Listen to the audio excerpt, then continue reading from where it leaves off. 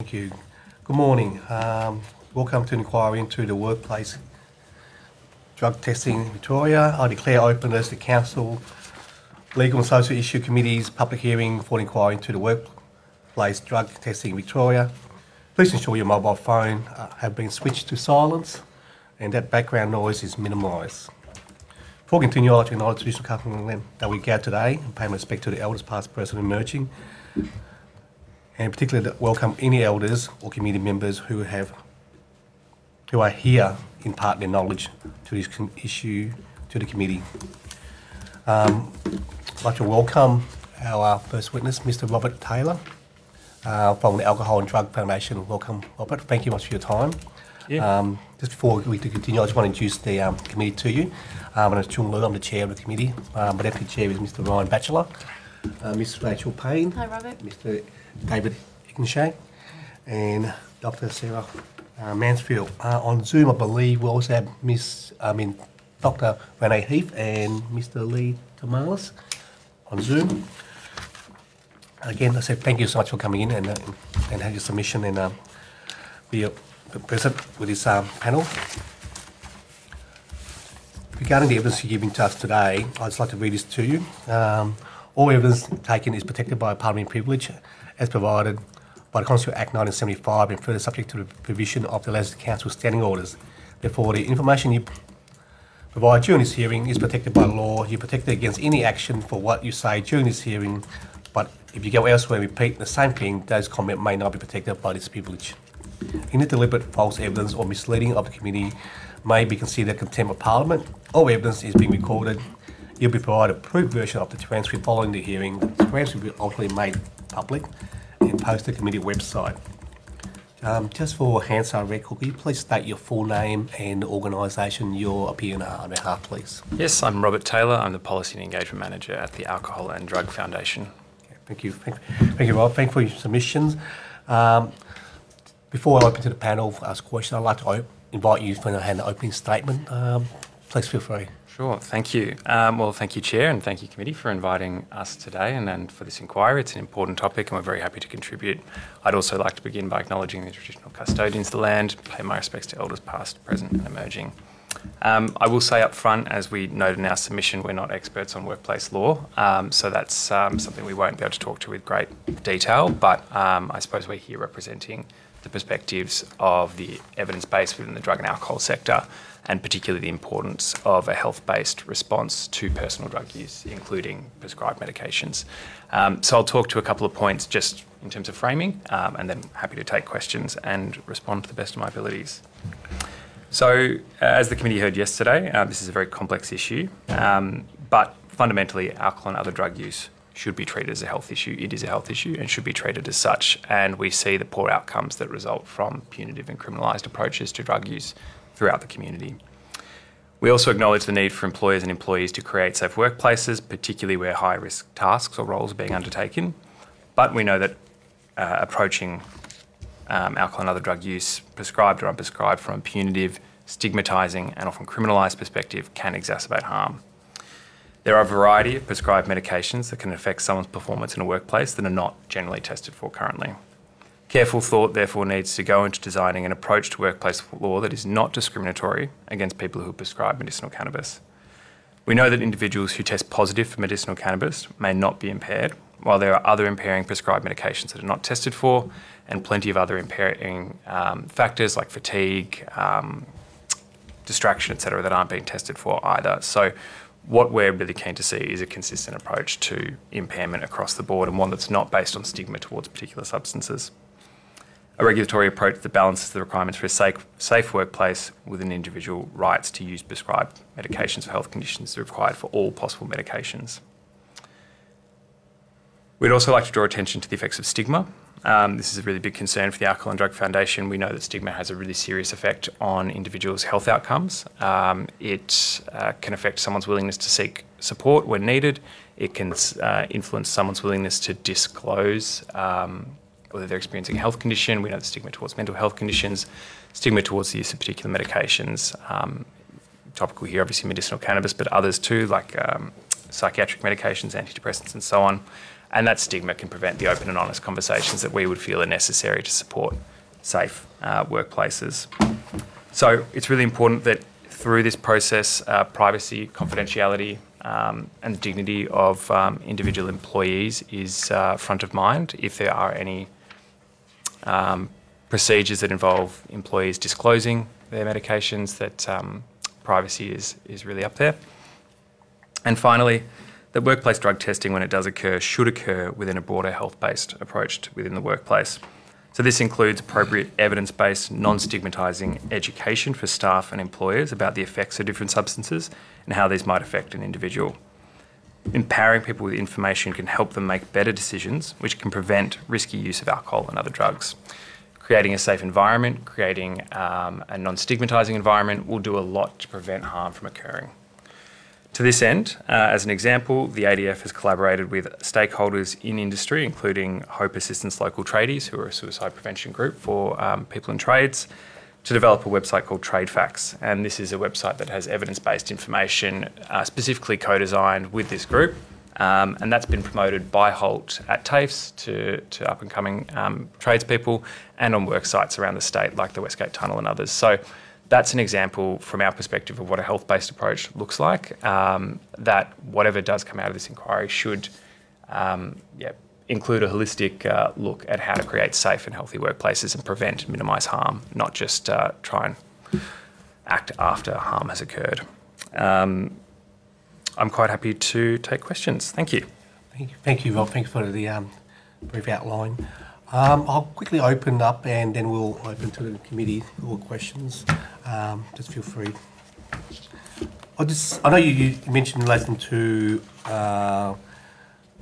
medicinal cannabis for treatment, and people do use that now. I just wondered from your understanding of the medicinal cannabis itself, relation to, we heard so far there are compounds within the medicinal cannabis. There are the CBD, which is the cannabinoid, and also the tetrahydrocannabinoids, which has the THC. I just want from ADF perspective, listen to percentage of THC in the medicinal medicines, and what is allowed, what is not allowed, and what is recommended, or what is okay for the person to prescribe on? I would, probably not be able to give you a strong answer in terms of specifics around percentages within an individual compound, within an individual kind of prescription or medicinal product. I think that's a little bit outside our expertise. I think that falls into a bit more of a scientific or biomedical space. But I guess in broad terms, as I'm sure you've heard, we understand that THC is generally understood to be the more impairing of the psychoactive compounds, or the most kind of commonly understood to be impairing within the kind of spectrum of compounds within cannabis, and that CBD generally is understood to not have a particularly strong psychoactive effect, if any. Yep, that's what has been heard so far. And also we heard that they can, people have been using CBD with, I think, less than 2% of THC or new at all. We heard from yesterday. So I was wondering, do the ADF support that, or ADF, what's the position of ADF having CBD with minimised percentage of THC, or it doesn't really stand in either way? I think we'd, on that, defer to the TGA, who have done the kind of scheduling work around the medicinal cannabis substances, who I believe, if I'm getting it right, those CBD products that are less than 2% are Schedule 3 rather than Schedule 4, if I'm getting that right. So and we do, so would the ADF support, sometimes people buy over the counter which has high THC, would they still support that as well or not? In terms of being used in the workplace? Yes. So that's what we inquire here. Sure. Recreation, we're not looking into that, but the workplace. Yeah, look, I think ultimately it is going to depend on the individual role, the individual person, and their specific circumstance. And that's why we're kind of advocating for a health-based response within the workplace, that it's holistic, that it is ideally open, confidential, and there is an opportunity for employers and employees to have conversations about safety. So it's open for, depending on the condition in the workplace? Yeah, look, I couldn't give a firm answer either way, just given the huge range of variability that could come up. Yeah. Okay, all right, thank you. That's all I have. Deputy Chair. Thanks very much, Chair. Mr Taylor, thanks so much for coming in. One of the things that's come up, particularly, we had a day of evidence yesterday. One of the matters that came up quite a lot was one of the consequences of the, and your submission describes it in more sophisticated and scientific terms, but forgive me, the lingering effects of THC in the system, basically, that it remains detectable for a longer period of time, means that we had evidence that some people are, to avoid the consequences of detection from workplace drug testing, more inclined to use other drugs, so whether they're opioid-based or methamphetamine or the like. From a sort of harm and harm minimisation addiction perspective, do you think that's the right kind of settings, or I think that's a good question, thank you. And it speaks to what we see often when we see punitive or criminalised approaches to substance use in the community. This is something that we see quite often, is that when there's punitive approaches taken, people engage in behaviours to try and avoid those punitive responses, and often those behaviours can be, as a result, more harmful. So in the case you're describing, someone wants to avoid THC detection and uses a drug that might be shorter acting but might have other consequences for that individual, may be more harmful, may not be. But we do see this, and that's one of the reasons we really support, again, a health-based response that doesn't approach things from a perspective where someone feels like if there's a detection, that's it, they're going to lose their job instantly, because that encourages behaviours of people trying to get around things. And yeah. So noting that you can't comment on the cases, that's the sort of thing that would make sense to you as a drug and alcohol expert, that people would substitute based on a fear of detection? But it's something that could potentially happen. It's not... There's a lot of complex evidence around what drives people to use one substance over another, and it's not necessarily a clear relationship, but yeah, it's not impossible. The other, one of the other issues that has come up a lot in the evidence is that some prescription drugs can have an impairing effect, particularly opioids, and we had a range of evidence around that, but that much of the workplace drug testing, or the policies that sit around workplace drug testing, often accept those consequences because they're based on prescriptions, but the issue is, particularly for medicinal cannabis, that it appears that they don't. Do you have any view on the inconsistency between those two approaches? Yeah, absolutely. And that's something we think is an enormous issue. And we feel the same way about driving. I know this isn't the driving inquiry, but it is a similar thing where we only test for some substances. And we know opiates can be unbelievably impairing, prescribed or unprescribed, as can benzodiazepines, as can psychiatric medications, as can fatigue, as I said earlier.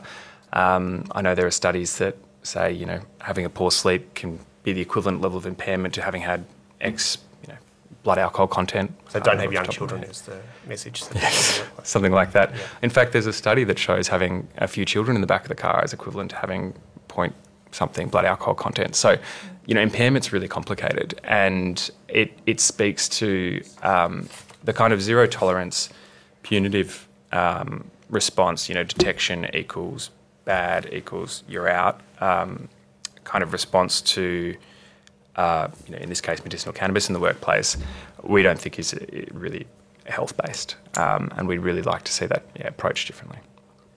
Based on your understanding and knowledge of the testing systems or the testing capability that we have available to us for those industries where it is appropriate or where circumstances give rise to employers feeling the need to undertake workplace drug testing, how sophisticated do you understand the testing systems and regime to be?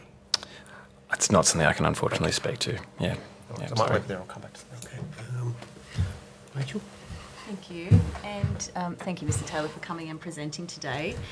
I guess what we've been hearing through the inquiry is that workplace drug testing is implied to create a safer working environment, but what we're hearing from those that do workplace drug testing is that it either provides a definitive result of a positive or a negative. It doesn't really go into further detail about impairment, which you've discussed.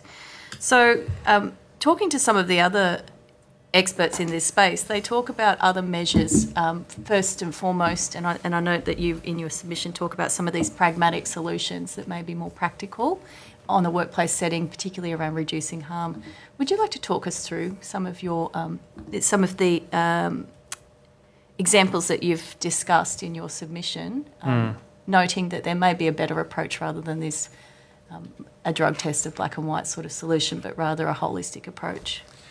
Yeah, I think probably the most best way to frame it is that I think everybody ultimately, and I know working in the illicit drug space, so there's a lot of disagreement about how to get there, but I think everyone has the same focus, which is everybody wants to minimise harm, right? And I think that's true of this too. You know, we're really concerned with how can we minimise harm in the workplace, and that includes harm to employees as well as kind of incidents and so on. So to do that, we'd recommend that there's really a suite of health-based responses, and a really core part of that is ensuring that an employer has a evidence-based, thorough drug and alcohol policy, one that is not based on stigma towards particular medications or particular drug types, and that there's, as I mentioned in my opening statement, adequate information. Often people are unaware, and this is something we learnt through the trade facts process that I described.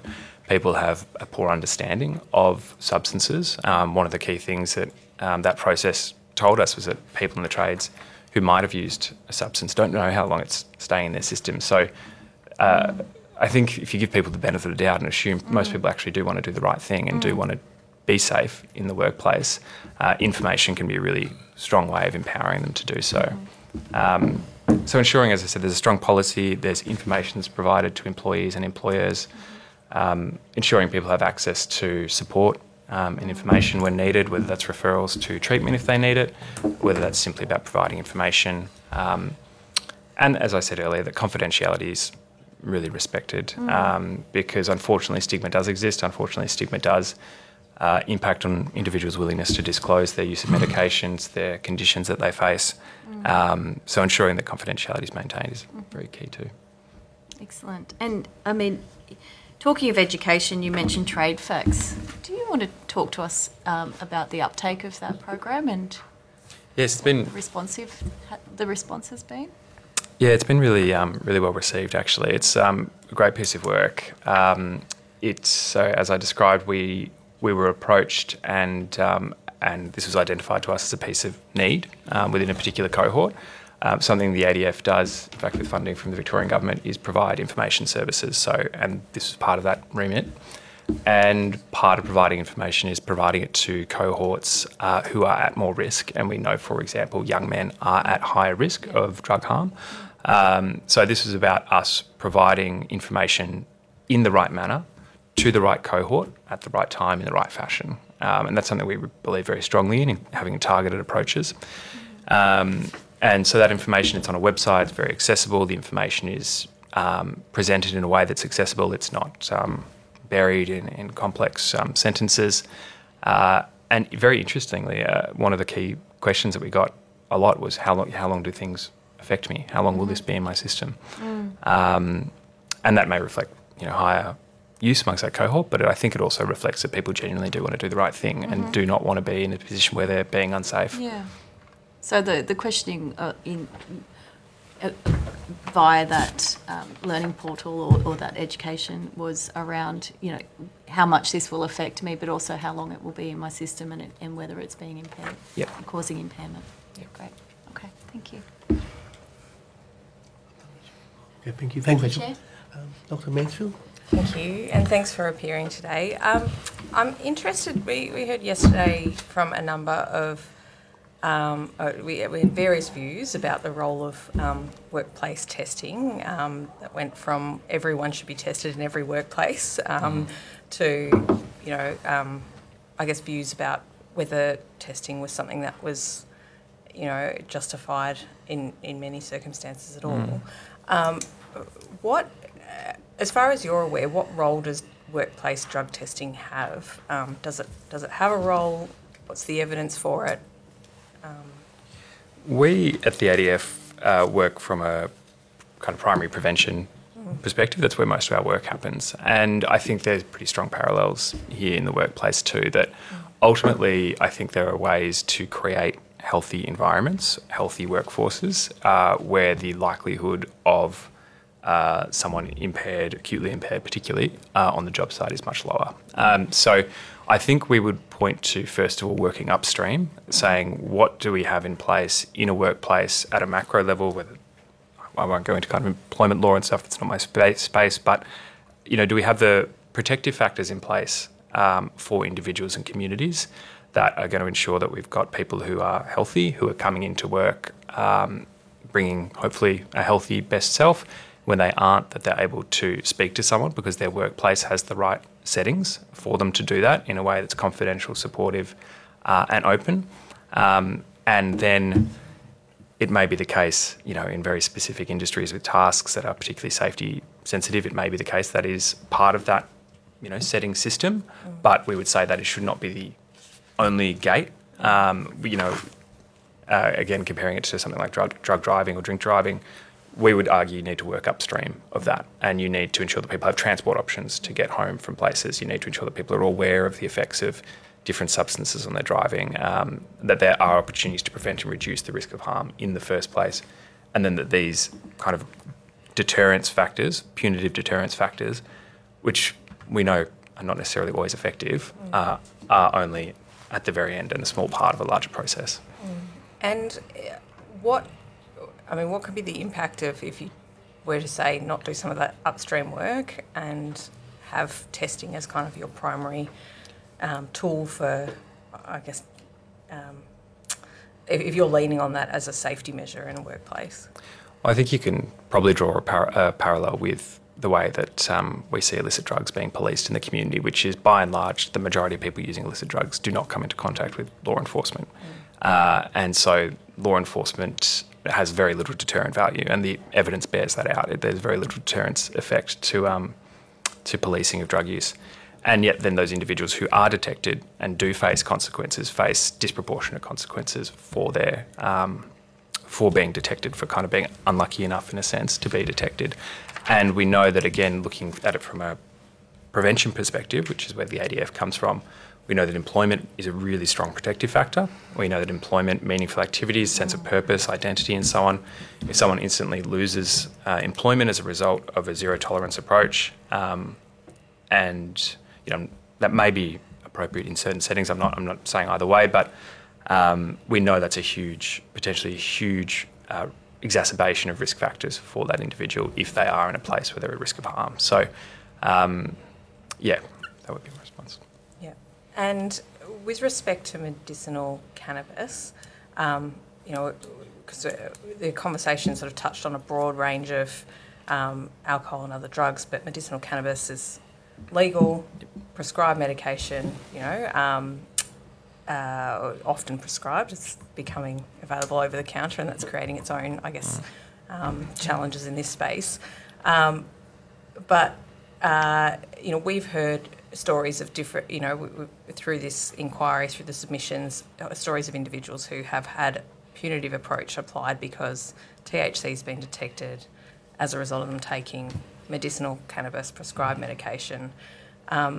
What's your view on how well our, I guess, workplaces are set up to deal with this issue? I think my sense would be not particularly well is the feeling, but I think that's this, and we might have said as much in the submission, but I feel like medicinal cannabis has forced a lot of thinking around issues that have actually been latent for quite some time. This isn't just about medicinal cannabis. This is about impairment, and this is about the way we treat illicit drugs or prescribed medications and psychoactive medications, and it's a large issue that goes. Medicinal cannabis has, it stands out for a few reasons, because we know that the presence lasts so much longer than impairment, because we know, and I think because of the stigma towards cannabis use, because it is criminalised, otherwise particularly criminalised. And I think it's acted as this kind of lightning rod, maybe appropriately, to an issue that's been latently sitting there. Yeah. Thank you. Thanks. David? Oh, thank you, Chair. Thank you for your presentations. Really appreciate it. I guess I'd like to sort of move on to some of the sort of practical applications of this, and perhaps if we start with the issue you raised about stigma and a person's right to be able to work in an environment free of stigma and such like.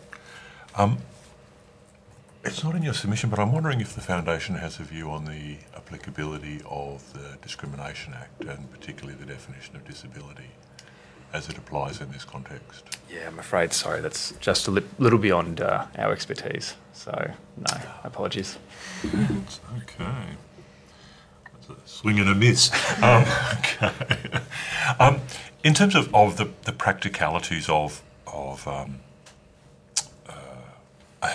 implementing a health-based approach at a workplace level, and thinking particularly in terms of you're talking to lawmakers or hopefully shaping that legal process, are there specific changes you'd like to see to the regulatory framework in terms of the application of an appropriate drug and alcohol policy at a workplace level? That's an interesting question, and I'm trying to think off the top of my head whether there is anything I could give you in concrete terms that aligns with our existing positions. A lot of our work does focus more on the kind of criminalisation of personal use outside, within the community more broadly. I think it's worth saying, we support the decriminalisation of all personal use and possession of illicit drugs, and we know that criminalisation is a key driver of stigma, if not the key driver of stigma. I think that's very clear in the way that medicinal cannabis is, particularly singled out as a particularly controversial medication, when other medications that are more impairing, that are not criminalised in the same way as cannabis, are not stigmatised in the same way. But beyond that, to specific workplace regulations, I'm sorry. Okay. Would you be happy to take that as in fact, probably both of my last two swings, Yep, happy. As a question on notice? Yep. Okay, that'd be great. Yep. Thank you. We'll do what we can. All right. In terms of the importance of education, and again this link back to prevention. Outside of the workplace setting, or in the context of preparing people for work and for re-entering work, would you have some thoughts on what's currently provided by way of that education and what's missing? Do you mean in terms of someone going through, say, a workers' comp process, returning to work? Is that That might be one, or it might just be new work entrants. entering the workforce? I'm just sort of wondering the Foundation's thoughts on to what degree are people actually educated about some of these issues before they get to the workplace? I think that's a great point, and I think overall we would say that what you might call drug literacy in the community isn't as high as it could be. Unfortunately, again, stigma has really influenced the way in which drugs are spoken about in the community, particularly in school settings. Often we've done a little bit of review of the research around drug education in schools, and often it looks like they'll bring in someone who was a kind of, I used X drug and look what happened, and it'll be a once-off session, and it'll be designed to scare the kids, and it'll be a real, the typical just say no thing. And the evidence tells us quite clearly that does not work, and in fact, in some cases can even exacerbate issues. It can make drug use look dangerous, interesting, all the things that young people are drawn to. So instead, we've always advocated for evidence-based, non-stigmatising information to be provided to the right cohorts, as I said earlier, the right cohorts in the right manner at the right time. So having targeted education, particularly at high-risk groups. So the TradeVax project is a really strong example of that, where we have a particularly high-risk group. We've worked with that group to design something that is meaningful to them. And so we would probably say that having information that's couched in the right terms for those cohorts is really important. Excellent, thanks. I won't try and open another one just at this stage, Chair. Yeah. 10 seconds to go, and it might come back if there's Okay. time. Lee, are you online, Lee? Thank you, Chair. My questions have been asked, so I'm happy to cede my time to others who still have some questions remaining. Okay, thank you. Dr. Heath? Thank you so much. Thanks for your presentation. I've just got a couple of questions. Have you, and they might be similar, so it could be like, as Mr. Edershank would say, swinging a miss, but what's a good example of some upstream work that you have seen in the area of workplace drug and alcohol practices? That's a good question, thank you. I think when we talk about prevention, we try and approach prevention from a systemic perspective, and that means working at multiple levels. So working at individual level, how can we ensure that individuals have the right protective factors in place or their risk factors minimised, ensuring that communities around individuals are strong, and also that the regulatory settings are right. So there are these different levels that we can work at in prevention. So in terms of working upstream in the workplace, that might be everything from ensuring that young people coming through education are being provided with the right education about the potential impacts of impairment, whatever the causes may be, their rights, their obligations, and so on in that regard. So that's information provision. There are broader social factors that go to general community wellbeing, ensuring that you have a healthy workforce, but that goes to much broader social determinants of health. And then I think some of the questions you're here to answer as a committee as well in terms of the regulatory settings are important in helping minimise and prevent harm. Yeah. Thank you. And more downstream, have you seen an example of where testing, or in terms of either drug testing or impairment testing, has worked well and has been implemented in a supportive way in a workplace? I'm sorry, I'm probably not familiar enough with the space to point to specific examples. It may be the case that it is, but sorry, couldn't talk to it specifically. That's okay. And what about, you have spoken quite a bit about stigma, and you know how often when we talk about drugs it's stigmatised. How should we be talking about drugs? There's actually quite a parallel with the change. If you think about drug education in schools, for example, the parallel with sex education that's kind of occurred, the change in the way that we talk about sex education in school is an interesting parallel, where it's previously been quite a taboo, stigmatised topic, whereas now the curriculum's designed in a way that is meant to provide age-appropriate information about a topic that is relevant to all people, in the right ways at the right time. So we'd say in a similar way, we should talk about drugs in a way that is non-stigmatising, that's evidence-based, that is generally neutral. So on our website... Sorry, because I'm not in that space, what's an example of that, if that's all right? Because I Sure. understand sort of the big picture that we don't want it to be stigmatising, but what's an example of that, like talking about a specific drug to a specific age group? Yeah, great examples. Recently, we gave evidence to Parliament around the vaping inquiry recently. And so young people, for example, find when they're told constantly that vaping's bad, it's going to hurt your lungs, it's going to hurt your brain, all these things, and that they're constantly being told the negatives while they're out experiencing potentially positive effects of vaping, fitting in, having fun, and so on. That can be really discordant. It doesn't resonate. So, for example, just as an example for you, speaking about the positive effects that some people might perceive around a substance is an important way of talking about things in an evidence-based way. Is talking about the positive effects of drugs, though, normalising it in an unhealthy way? I understand the question, but in our perspective, no. And in fact, we find almost the opposite. It's when information is provided that does not resonate with people, that people see and think, this isn't true. My friends have used X drug and haven't had terrible things happen to them, despite what this person's telling me. They don't engage at all. Whereas if they're presented with information that says, hey, someone might use this because of these particular reasons, there are these effects though, and this is what you should think about if you want to be safe, that can be much more engaging. Yeah. What do you think drug use is healthy? I think there's risks to lots of different behaviours. Yep. Yeah, we'd say there's no level of use of anything that's not risky, alcohol included. Yep. So you'd say drug use is no different to alcohol use? Yeah, in the sense that they are psychoactive substances, yeah. Okay. All right, thank you. I'm just seeing if I've got any others. Do you want us to come back to you, or?